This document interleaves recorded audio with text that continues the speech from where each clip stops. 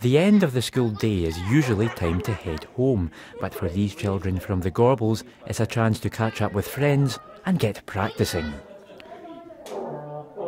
The Gorbals Youth Brass Band is celebrating its first birthday and so far has exceeded all expectations.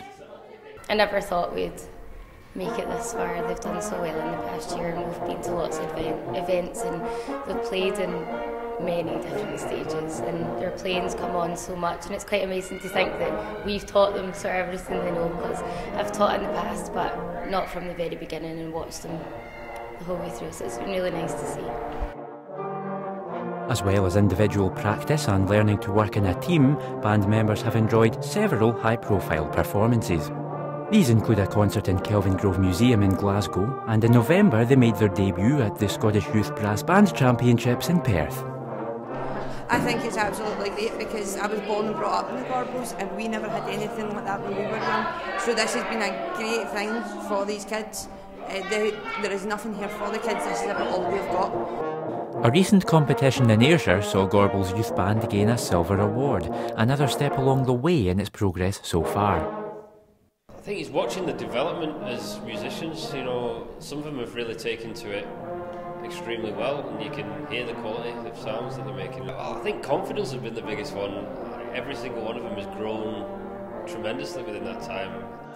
It wouldn't be a real birthday without a cake, party hats and a sing-song to celebrate the occasion.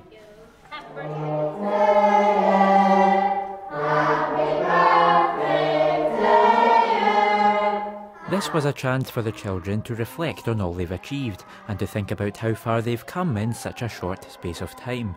It was also an opportunity to thank their teachers for their hours of hard work and preparation. Andy's a great teacher. He gives us lots of advice. They've spent their time and they don't get paid for anything for this, and they spend their time teaching us and taking us to concerts, and the least we can do is be good for them. If it wasn't for him, I wouldn't be at the stage. Holly, funny. Jenna, strict but funny. All of them. Lauren's just everything. Andy's just... he's like a dad to you in brass band, really. It's undoubtedly been a great year for the young players and their teachers. Upcoming gigs include playing at the European Music Council Conference, a solo contest and a whole host of concerts. In the meantime, time for a pat on the back for a band with plenty to shout about.